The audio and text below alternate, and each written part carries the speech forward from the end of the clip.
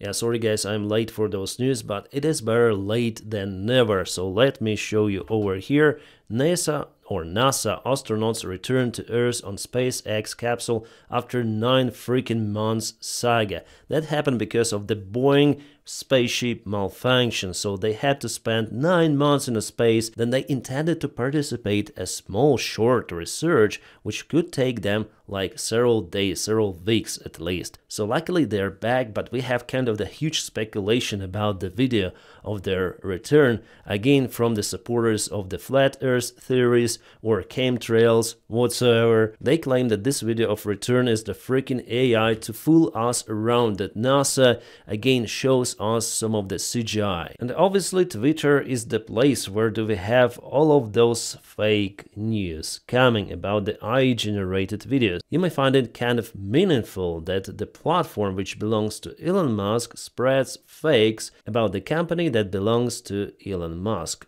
And splashdown, Crew 9 back on Earth.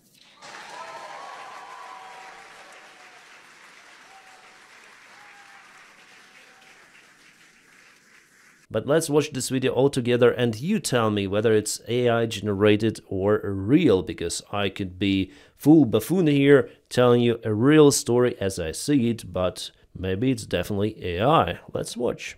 So we should see it any second now, and there you are getting a great view of Crew 9 inside Dragon Freedom as it returns back to Earth. We are awaiting the drogue deploys. This view coming from the... At first there should be stabilized parachutes deployment, which stabilized the capsule, and later on they pull out the main parachutes. WB-57 high altitude plane, and there you see it on your screen, drogue deployment. Drogue descent rate nominal. Nice. I wonder what could happen to the capsule without the main parachute deployment. I think it would just crash, collapse, and obviously internal shock would just damage everything inside, and inside there are 4 of the astronauts.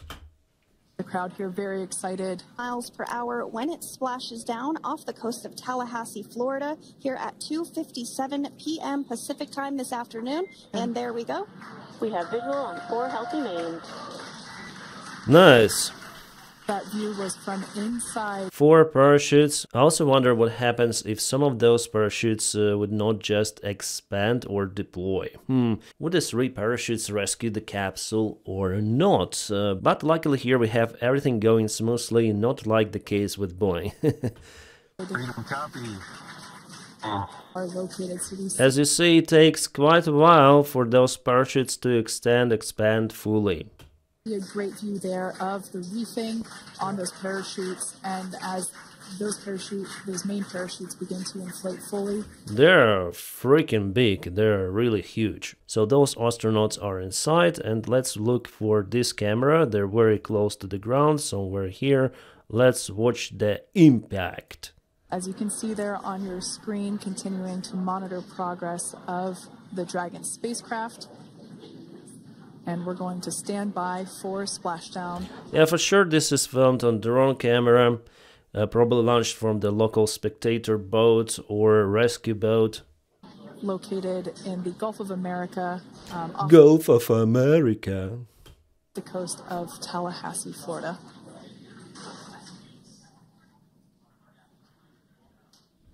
Yeah, as you can see, the parachutes, they're not stable, and just before the ground, somehow they extend, like before they even hit each other here. Tallahassee, Florida.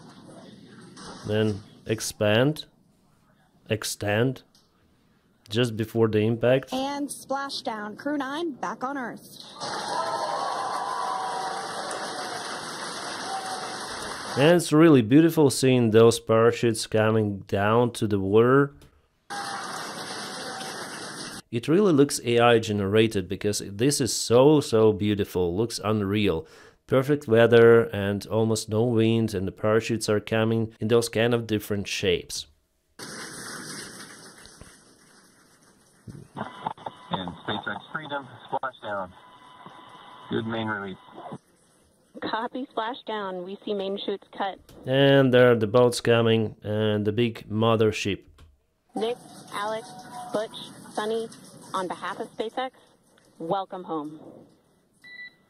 Yeah, but from the movement of the drone camera, I might understand that it's the real movement. You may also see some of the local contamination of the water because this surface, it took some of the dust from the burning paint and surface of this capsule, then it went through the atmosphere. Go for recovery personnel to approach. Alright, the boats are coming. Expect personnel alongside in the next few minutes. Retrieve the parachutes that you see in the background there. So mothership boats arrive quite fast, and what they need to do is just secure the capsule, tighten it with a rope, and later this capsule is lifted on the ship, and only after that astronauts leave the capsule. Here's the capsule on the ship, and they take astronauts out because they cannot walk spending that much time somewhere in the space. Well, as for me, I'll not follow any kind of the conspiracy theory about the case. I understand that Boeing messed up with their ship, so astronauts luckily were returned back with the help of the